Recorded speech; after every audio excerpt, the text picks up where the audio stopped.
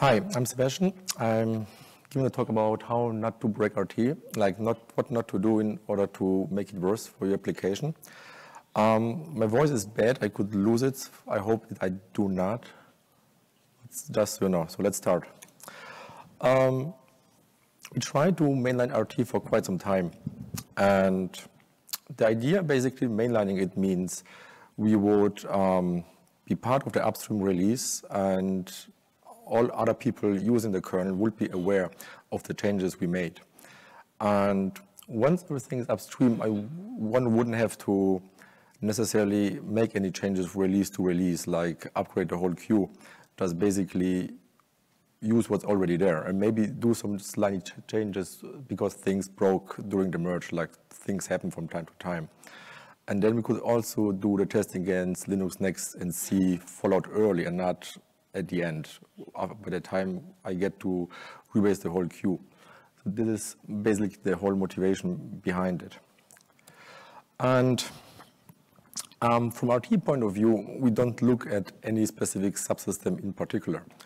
What we look at is the user land. We want to schedule user land as fast as possible from the point in time when the application wants to be scheduled based on the wake up to the point where it actually got scheduled.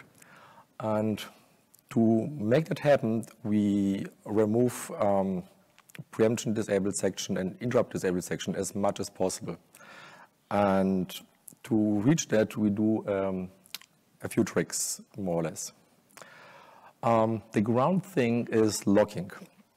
Like spin lock and RW lock T is a spinning lock.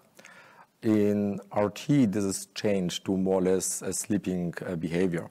This is similar to what MuteXT offers already. The differences are that the task state is preserved. Like if you do ptrace and the task goes into the tracing state and then acquires the spin lock, it sleeps, but the tracing state is preserved once it wakes up. And this is like an important difference because then from outside, you don't see a difference if the task went sleeping while acquiring the lock or not. And even if it sleeps while waiting for the lock, the task is not allowed to be migrated to another CPU, which would happen with the MuteXT. And this is important aspect because the spin lock owner, like the spin lock on non-RT, is always running, so it cannot be migrated to another CPU. So this behavior is also re-implemented more or less. And this also means that the CPU via hot plug cannot go down while there's a task waiting on that CPU, which waits for the lock. And these are all the little details that are slightly different to a real mutex, but are semantically the same what spinlock T provides. And with the change, the lock owner can be preempted by a higher priority task. One of the things is that if there's a precious lock that everyone goes after, it can happen that the task that owns the lock gets preempted, and the next task that tries to acquire that lock gets also blocked on the lock, and so one task after the other gets blocked. And this doesn't happen with non-RT because they disable preemption, which means the lock owner remains on the CPU until the lock is released. And to cope with this detail, we have something called auto preempt, where the lock owner remains on the CPU for as long as possible. The only difference is if the high priority task pushes off, then we hand over.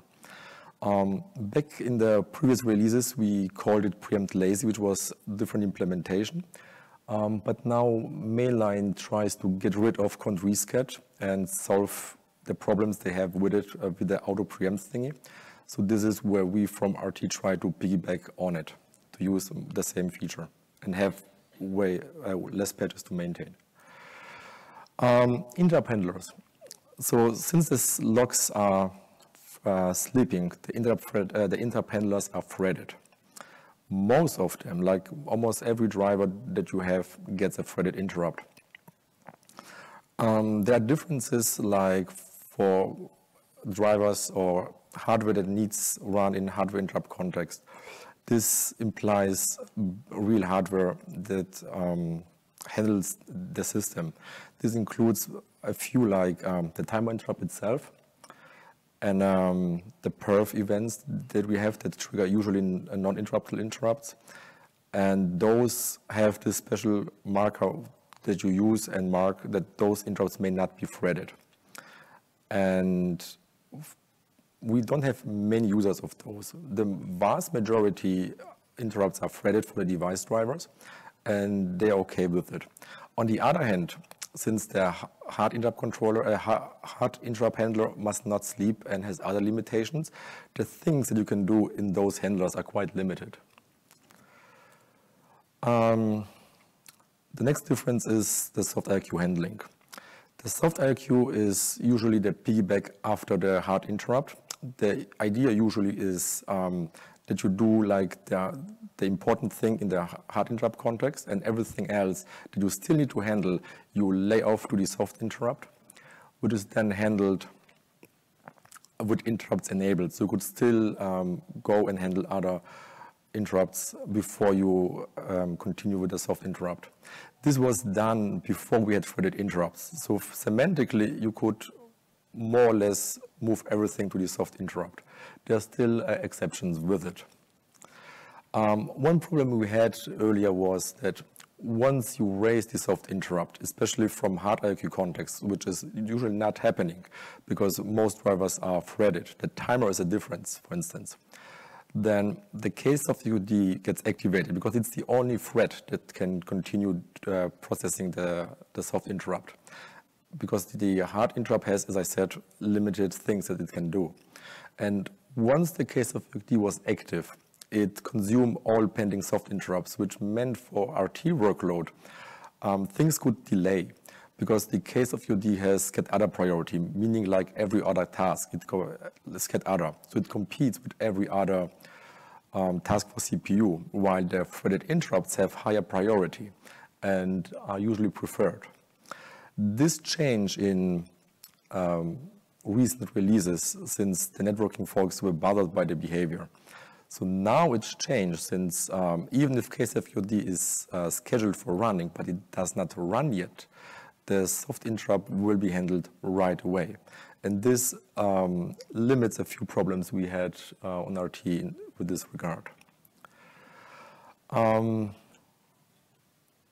HR timer, usually invoked in hard interrupt context as well. Those as well have to be moved, and we move them into the soft interrupt context so they can, again, sleep while acquiring logs and everything else. The examples like the perf timers or timers used by the scheduler, which need to run with interrupts disabled, which need to fire as soon as possible, those have a marker when they need to run in hard IQ context.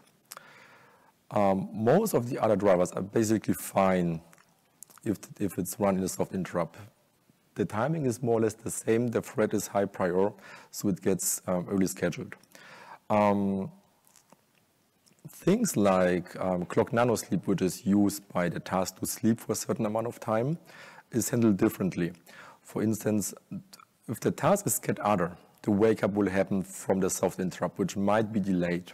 However, if the task is RT priority, then the wake up is done immediately, basically to lower the overhead of the wake up as much as possible.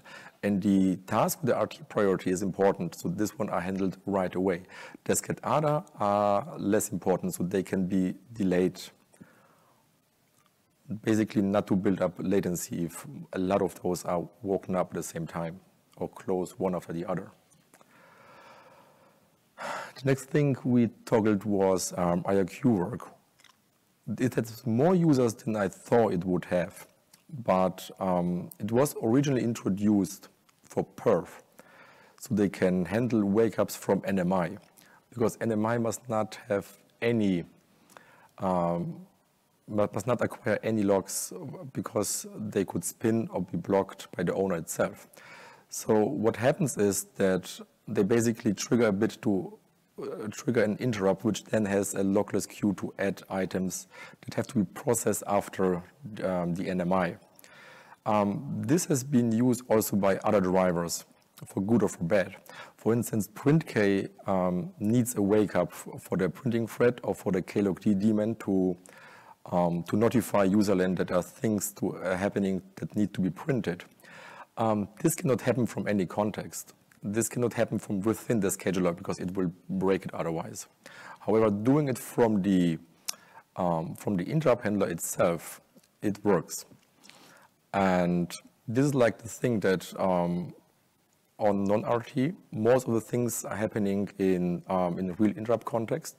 But again, for RT, we have to move it to an interrupt threaded handler to serve those, so they can be in a position to acquire sleeping logs and so on. RCU callbacks are more or less the same as with non-RT, but we have a tiny little bit of special treatment. First of all, we had to remove them from the soft interrupt because they are sometimes long running, which led to other problems. The callbacks itself can be preempted, which leads to a problem, including that the RCU section can be preempted.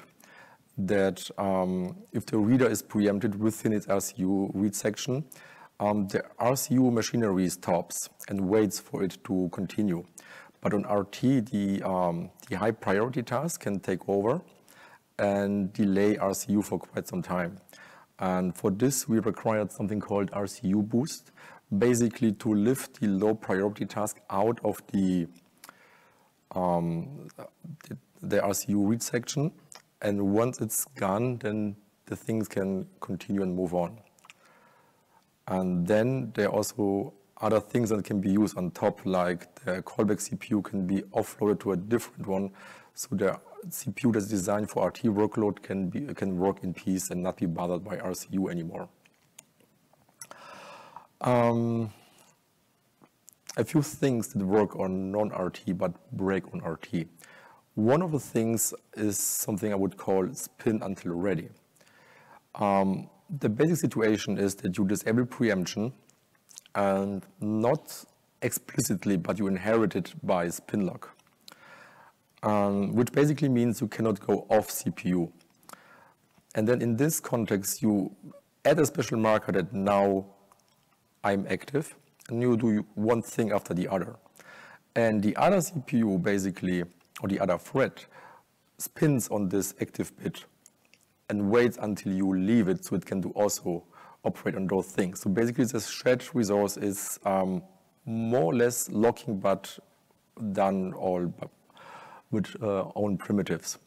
Now this works on non-RT perfectly. However, RT gets this scenario that the preempt disable that you did as part of spin lock is not disabling preemption, so you cannot rely on those things that used to work as is in non-RT. And then you set this active bit by 1, and then this other thread gets and preempts you because it's allowed, and spins on that bit. And if the thread has highest priority, then this other thread that got preempted gets never on the CPU, and you spin basically forever.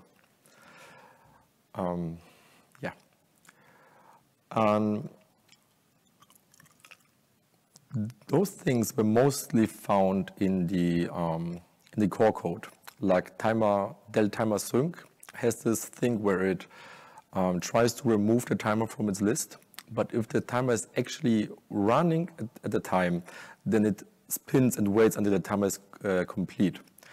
And from non-RT point of view, the timer can only run on a different CPU. But on RT, the timer could have run on the same CPU and get preempted by the thread that does del timer sync, because we do preempt timer and soft interrupts and everything. And the same scenario happens with sec count and other primitives.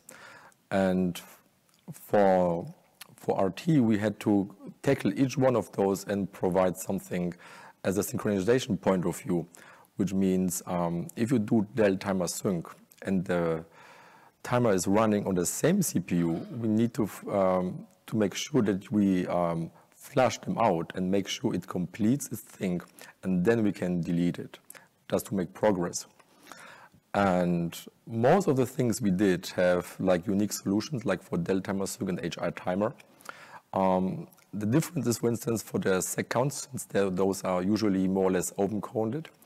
We had some effort to generalize the API and make sure to pull in the logs they're using, simply that we can reference them from RT point of view and avoid the whole spinning situation. We didn't change all the primitives. Like if the driver is using local IQ disable, interrupts are getting disabled. If preemption is disabled, explicitly the preemption is disabled.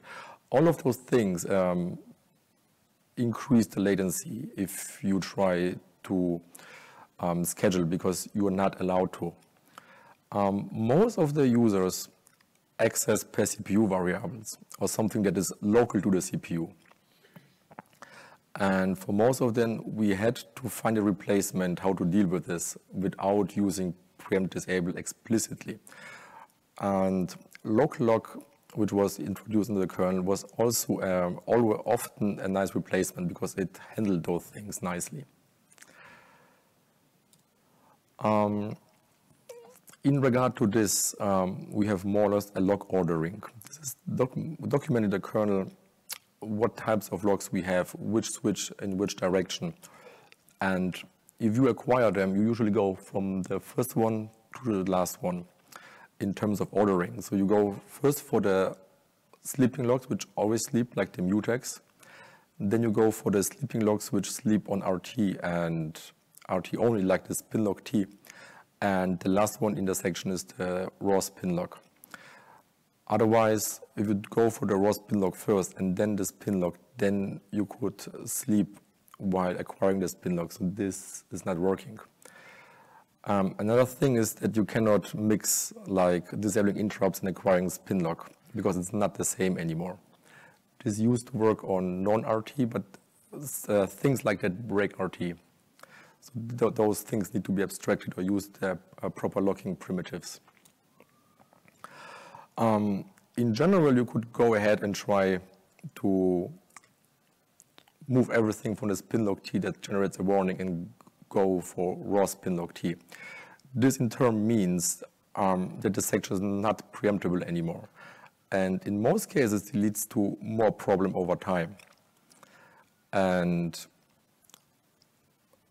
the code you can handle in those sections is limited. And the more time you spend, and the scheduling time frame gets longer. And some of those can be bounded by the amount of items you handle. And most of the time, the driver is not ending up in the hard interrupt context anyway, so the raw spin log T is usually not required, since most drivers are threaded. So from the driver's point of view, it should work with the spin log T most of the time. And this is what would happen from a warning point of view. Like if you disable preemption on your own and then you try to acquire a spin log and you have debug atomic enabled, this is what the kernel will spit on you.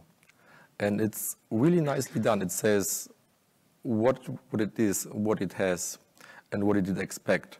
So in this case, preemption was disabled by function here, and then RT spin log was invoked. And RT spin log is this replacement for spin log, which is otherwise used on non-RT.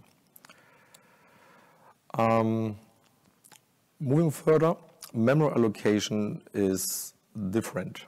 Memory allocation means with GFP atomic on non-RT, you can acquire memory even with interrupts disabled, with preemption disabled. For RT, we had to make some choices, and we ended up that you must not acquire memory if interrupts are disabled, if preemption is disabled. This would require that you need non-sleeping logs further down in the memory allocator, which then it gets problematic because you have to inherit all the log chain down to the body allocator, where you add pages and remove pages and collocate them, replace them, and this can take up time. And we were going like for the whole kernel and auditing things, and none of the code really required to have memory allocations within code that is running with in atomic context on RT. So we mostly lifted all of those, and we had in RT back in the day a few tricks that you could still free memory from atomic context. But by the time we tried to merge it upstream, the MM folks were against it. They wanted to get rid of it, and we moved on and pointed towards them. And it worked out nicely in the end. One enhancement we got into RT, into logdep because of RT, is the thing called raw log nesting. This is disabled by default because it leads to false positives, mostly by printk. And the bad part is that this already happens during boot if you have console printing enabled. And at that point, logdep becomes useless, because once logdep finds something, it disables itself.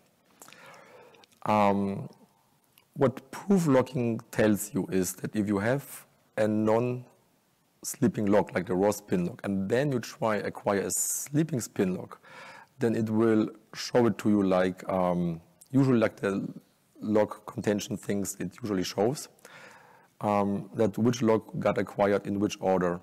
And it's basically just a hint for you to avoid those kind of things. Speaking of printk, each driver can decide if it can work with the raw spin log or the spin log T is doable. Most of the printk work we have, it's outstanding and we already solved in the past, comes from the thing that we cannot use any console driver with a raw spin log. And the reason is this basic use case. Like if you need to print a small string with 20 characters onto the UART, and most of the time the UART driver stuffs everything into the FIFO and then waits until it gets out. And at this specific baud rate, 115,200, it takes roughly 87 microseconds for one character to be sent out. And the message with 20 characters gets to 1.5 milliseconds, which would mean that the driver disables interrupts for 1.5 milliseconds. And since most people look for latency times for less than a millisecond, usually like 100, 200, 500 microseconds, this is not working at all. So for that reason, we have to find a solution to get printk working, but without using a raw spin log. Therefore, each driver can remain with his sleeping spin log, and we can still have printing from atomic context with interrupts disabled and with interrupts enabled. Now,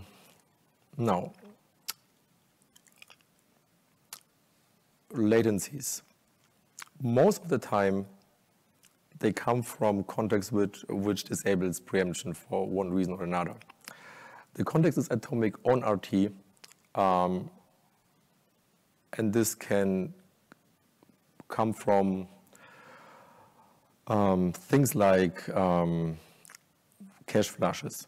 We used to have on X86 one opcode which flushes the caches of the CPU entirely and invalidates them. And this was often used in GPU kind of drivers. And the result of it was that the CPU was off for like 250, 200 microseconds because it had to flush all its caches to the main memory and then read it again. And at that point, the CPU stalled. And this was not working. Another thing is if a raw spin log is heavily contended, and it basically one CPU waits to get a log and then another one waits. Situation got better with the ticket spin logs as implementation, but in the end, the more CPUs a system has, the worse it gets over time. If every CPU is waiting for it and it waits until each one of them gets the lock, unlocks, release the section, and can move on. One example of this thing is an example of what happens if you do clock nanosleep, say with 100 tasks from RT task, which has a lower priority than cyclic test in this example. What you see here is you have thread number 1, which is the important one, which I remove all the other information from the output. So basically you see thread 1, the PID, P95 as a priority, and there is an interval of 250 microseconds, which means cyclic test gets invoked every 250 microseconds. And then it looks when should I have been woken up and when have I been woken up. And based on these statistics, the best case scenario was 2 microseconds and the worst case scenario was 27 microseconds. And as I mentioned earlier, the clock nanosleep is a function which suspends the execution of the task, and then the wake-ups comes exactly from the hard interrupt context. And if I spin 100 tasks, then it means 100 tasks with a lower priority than the cyclic test here, but still RT priority, gets woken up from the hard interrupt context, which means in this first scenario, it wakes 100 tasks one after the other, and it needs 26 microseconds. And if you boost this up to 500, it's the maximum time it needs is 75. If you go further to 1,000, you are at 347. 5,000, it's almost 4 milliseconds. And this is the point that if you have a raw spin lock and a small amount of items you work in your loop, you don't see it as a latency problem. But if you can influence it at some point, that you get more and more work items to work on, then you see it goes through the roof with the latency. And this is like the point where we had to make the switch. The RT tasks get woken immediately, but the other tasks get delayed to the soft interrupts so they can be preempted like after each wake up, so it wouldn't build up the huge latencies. If you end up in a situation that you need to figure out what is going wrong, you have your cyclic test, you have tracing, and you can go and start looking what is happening in my system and what is the root cause of the issue we're having. Daniel here came up with the RTLL tool, which basically combines the tracing points and a few other things together and tries to help you with the analysis, like what happened in my system, when did it start to go bad. And I have here a link where a reporter came on RT users, reported that he has a latency problem.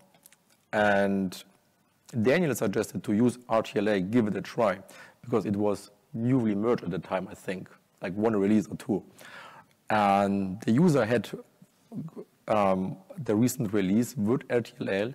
He used the commands and found the issue in the next post, right? Yeah.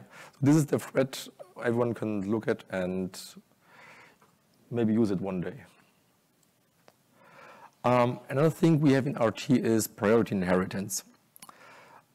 This solves a lot of issues. It makes some worse, mostly related to soft interrupts. And the reason is that the expectation within the soft interrupt framework is completely different than what we have everything else. The basic way how priority inheritance works is that you have task L, which is the low priority task, and it owns a lock. And then it gets preempted for some reason by another task. Then task H, like the high priority task, wants the same lock. And the only thing it can do, instead of spinning, it hands over its priority to the low priority task. So L, the low priority task, is now elevated to a higher priority, and this is only for the time being until the lock is released again.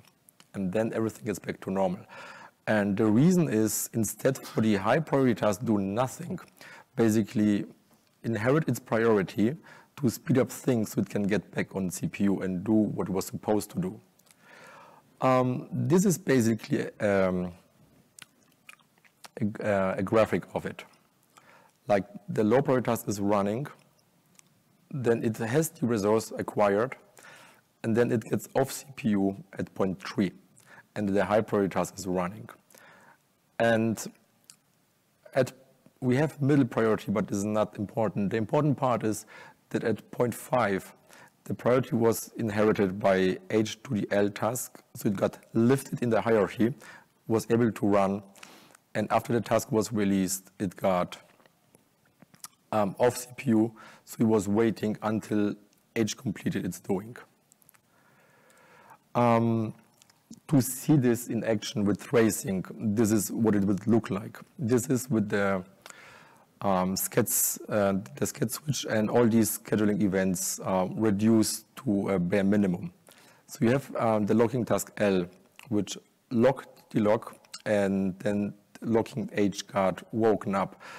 And you see at SCAD switch that you moved from priority 89 to 79, which means in kernel terms, the lower number means higher priority. And you see previous state is R+, which means the task did not leave the CPU because it was done whatever it was doing and asked to sleep, but it got preempted. Then H got on the CPU and asked for the lock as well. And since it was occupied at the time, it did this SCAD PI set priority, which means it inherited its own priority from 89 to 97 for the locking L task. And then, since it was the highest priority task, and H itself had priority, the previous state is S, which means this one goes voluntary to sleep. And then task locking L is the task with the highest priority. It unlocks the lock, and then SCAD PI set priority goes back and reverts the 79, and we go back to 89. So if you want to see how does it work, do we have it, do I use it in my system, you can basically go for PI set prior and see what is going on. And PI boosting works for most of the locks. Most of the locks are based on RT mutex, which means the spin lock T, the mutex T itself, all of those have priority inheritance within the kernel. For user space, you have to use the set protocol function from the libc and set the attribute, priority inheritance. Otherwise, it's the other lock which do only sleep and wait, and then glibc handles everything and the kernel cannot do anything. So for priority inheritance userland, you need to change the protocol. For kernel, it works everything what we can do, which means RWSM and RWT cannot be handled. Or it works partially. The thing is that both of them can have multiple readers at the same time, and we cannot boost multiple readers at all, because we don't have any handle and we cannot boost two tasks at once from the same lock. Therefore, only the writer can be boosted by the reader, but this is usually never the case. Softirq context is getting worse with priority inheritance. And we have preemption, and because of it, what we end up with is a big kernel lock, but not the one that we had in that past, but one that is a big kernel lock CPU-wise. The thing is that we have soft interrupts like take softirq at task click and a timer. And what we have is that they may have CPU resources which are per CPU, and they are not protected at all. They are not even known that they need protection. But the assumption is since years that once soft interrupts is running, no other soft interrupt can run. And this means the resources are protected implicit. And to cope with this, we introduced a local lock within local BH disable, which basically when soft interrupts get handled. And the good thing is that we remain bug compatible with what we had in mainline. The bad part is that we can have soft interrupts that build up work and the work is not handled. And then if you have like one networking card that is more important and needs to do things regularly, and you have another networking card which is handling bulk traffic like SSH for copying large files, and if those things run on the same CPU, then what basically happens is that the periodic traffic from your high important task gets blocked until the bulk traffic is completed. And a few things are done in soft interrupts to tackle those things, but none of those are visible on RT because of the priority inheritance. Because what happens is that the high priority networking card inherits its priority to the bulk traffic, which then gets run completely for milliseconds or seconds until everything is done. And then after all this completed, the real-time traffic can go on. And this is not what we hope for. I started working to resolve the issue and to add more locking within soft interrupts so that we don't have this one global lock per CPU, but identify resources which are shared and require explicit locking. I presented this last year at Plumbers, and the networking folks were those ones which I tried to sell this, mostly because networking is their highest user of soft interrupts. There is no other subsystem that is using it that much and relies on its assumption as networking does. And the idea was to convince the biggest user of it and then have everyone moving on with it. And the first two versions were not what the community expected. And now I'm working on a rework which should be more or less what I asked for on the last review. And yeah. Another problem that we end up on RT is basically tasklets is the thing where you can delay work from interrupts to soft interrupts, and the same thing is doable with work queues. The problem is more or less that once your work originated in a specific context, like a specific driver, once you hand it over to a work queue or to a soft interrupt, this work becomes anonymous. So you had your threaded interrupt running at a specific priority. You cannot inherit this priority to your work queue, and then your work could stall. This is seen sometimes in the TTY driver when you have you try to do real-time communication over UART, because they hand out work to the K worker. Basically, it starts with a high priority interrupt, and then it's get to anonymous context, and you have no idea what happened. And for most of the things, we try to avoid K worker as much as possible, and only hand off things that are not time critical.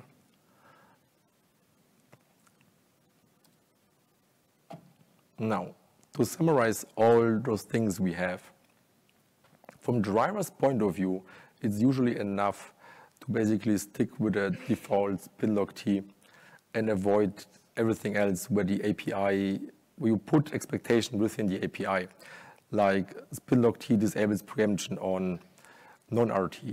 Just don't rely on disabling preemption. Try to have a design, a scope, what you need to preempt, what you need to lock and why you need to lock it. And if you need a lock that's only CPU-wise, then you can use the lock locks and and use this for your resources. And also not to add more primitives to soft interrupts or K-worker, where you lose the power of your execution context. And if you need something to spin off work, there are other ways to do it, like K-threads.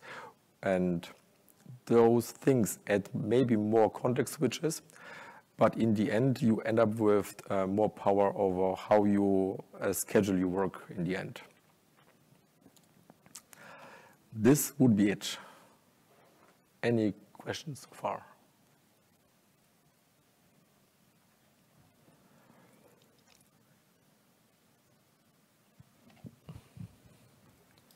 Hello. Yeah, firstly, great talk. Thanks for that. Lot to absorb. I had two questions. So the first question was, what's the vision for drivers? Are they supposed to be the same between RT and non-RT kernels? Or are they supposed to be aware that, yes, I'm running on an RT kernel and make changes? I can think of one example, like, you said in RT kernel, all the IRQs are threaded. So now the threaded IRQ has a priority, and should the driver care about it and make some, adjustments? The driver should never adjust the priority. Okay. This is decision making. This is department of userland. Because it might work for your use case. Or userland, okay. So userland should find the threaded IRQ and then adjust its priority. If this is needed, yes. If this is needed, okay, that's the strategy, okay. So the driver is expected to be the same, whether used in RT or non-RT, but the userland knows that it's running RT and it makes these adjustments. Exactly, yes. Because you could have networking and you could have storage. Right. And you could say storage is not as important as, then you would lower the storage interrupt or increase the priority of your networking stuff. And then this is like your use case. Right, so it's application or use case control, right? So exactly, okay. And it's not limited to RT. You can use threaded interrupts as a boot command argument, non-RT as well. Right, okay, right. Cool. Okay, my second question is, I saw in one of your slides, there was a screenshot that showed it's a QEMU machine. So I was just curious that how useful is QEMU for RT development, and where can you use it and where should you not use it? What slide? One of the slides you had. I wasn't there yet, right? It was a little bit ahead, yeah, somewhere midpoint, I would say. Yeah, that one, yes. It did say hardware name is QEMU standard PC, right? So it shouldn't be useful for RT because on RT you see if you have sleeping while atomic, then you see all of those. This is useful for non-RT because you see the warnings that you would have seen on RT, okay. but without RT. Okay. So this was the motivation behind it. Got it, okay. All right, thanks.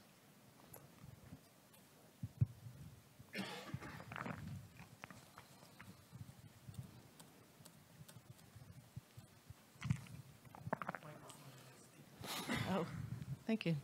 I'm curious about your mention of libpthread. There was this big problem where futexes didn't allow priority inheritance that was discussed a lot a few years ago. And is that problem fixed? Is that what you were saying with your comment about the pthread libc priority boosting, or? Can you give the mic to Jan? Yeah, so the issue is that condition variables in combination with priority inheritance mutexes don't work with glibc.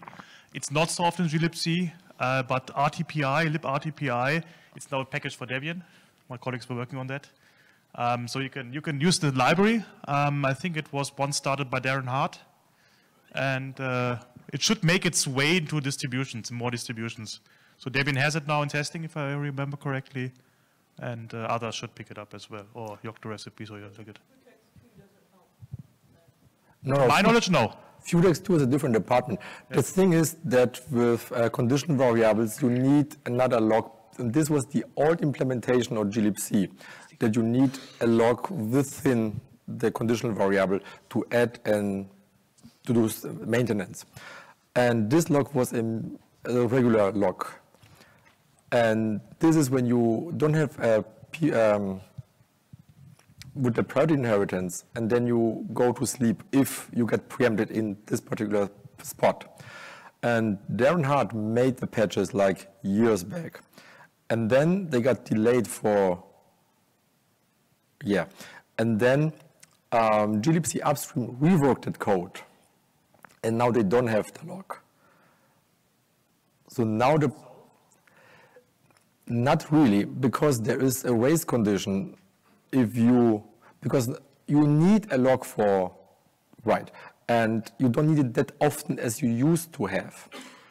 And to have that lock, they spin on a bit. And I try to reproduce it, but it's tough. But if you audit the code, you will say this can lock up. But not as often as you did with the old implementation. Exactly. And the library Jan mentioned, Darren started on Plumbers. We finished it in Austria. And then NI took over, and I never heard of it again. Yeah, I'm not saying it's not used, but they finish it as far as I'm aware. And they're using it. And that's all that's left, my knowledge. Yeah, librtpi is still a thing if you want to use it. I am currently maintaining it. I took over from Darren. It's on GitLab and GitHub now. Is it in Yocto or anywhere? I don't know if it's in Yocto yet. We are using it in Yocto, but I don't know if we ever upstreamed the recipe for it. I don't think so. But we could. We should.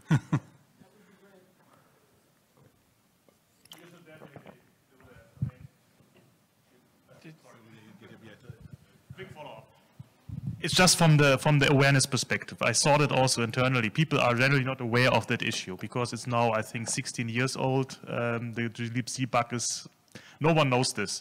But raising the awareness for that is one of these nice little traps you can leave behind when writing real-time applications, and people run into that. So it would be good to have the visibility this way as well. Yeah. I did do an ELC presentation 2020 you can find. But yeah, you're right. Need more mics. So he said he gave a presentation on ELC in 2020. Yeah. Yes, please. My question is less technical, but this demonstrates it. I think there, by the way, it's a great presentation and a lot of good information in the follow-up conversation. I think I see a lot more, the interest in preempt RT and developing for this is picking up.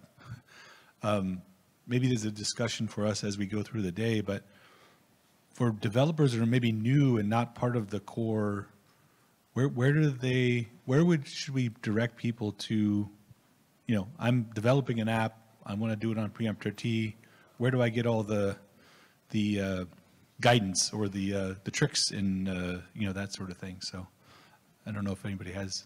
So we try not to rely much on tricks, and everything should work more or less out of the box.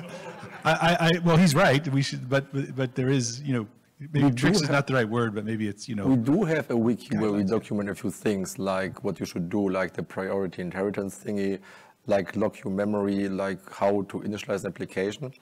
And sometimes people come with other things, and I point them to that wiki, and if they come up with things that don't work as they expected, to update the wiki or hand me over the materials so I can do it myself. And there is little feedback from that point of view. And I don't want to blame people, but mostly the industrial people is like, it works for me, I'm done, I'm gone. Whereas the other open source people, like less industrial, they usually contribute more or fix up the documentation or things like that. And we don't see that often. Got it. So yeah, maybe it's something we can, you know, throughout the day talk about how maybe we would point more people to the wiki, or, you know, how we do that, right? Good question. I think it is. The question was, is librpi on the wiki? And I think it is. Action item, check. You checked. Well, so let me have a to-do item for today then. Yeah, last question, because then it's time for the... so this would be really dumb, but I don't have any experience in RT, but I find it fascinating. I'm curious, like, sorry, totally lost my train of thought. Wow, totally broken. Where do I learn about, like, why the kernel isn't real-time compatible normally? Like, why do I have to apply real-time patches? Like, it just feels like from the education I got when I was an undergrad was like, you should be able to make a kernel real-time normally, but clearly it's not for some reason. Has anyone written a good article or a good understanding of, like, why the kernel isn't already real-time preempt compatible? I mean, all you need is an interrupt, like hardware interrupt. It takes a millisecond or two, because the register isn't popping up right away.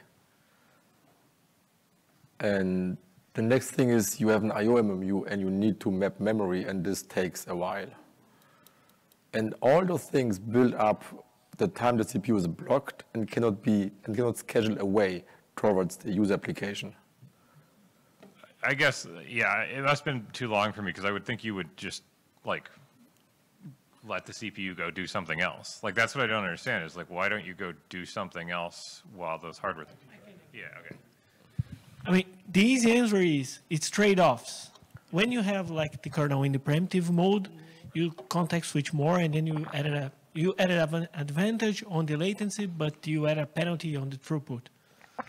Same thing with lock, same thing. So it's always trade-offs. The vast majority of users are not real-time. That's a reality. So they're looking more for throughput than real-time.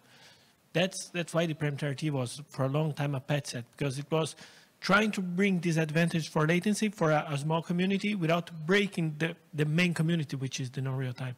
So the effort is, how can we make this preemptive mode part of the kernel without breaking the large audience? I think that's what I was saying. That's what I like. I personally would like to read more about that if there's someone that has, like, a good article or something. I mean, Yeah, I'm not sure there is, but I think the other way, I think, agreeing with what you said is, what your point is, and I think this comes up a lot, is that you can engineer a system to be real time without this before, but you had to be very, very careful, and not a lot of other things going on, and on and on and on. Is that what your point, right?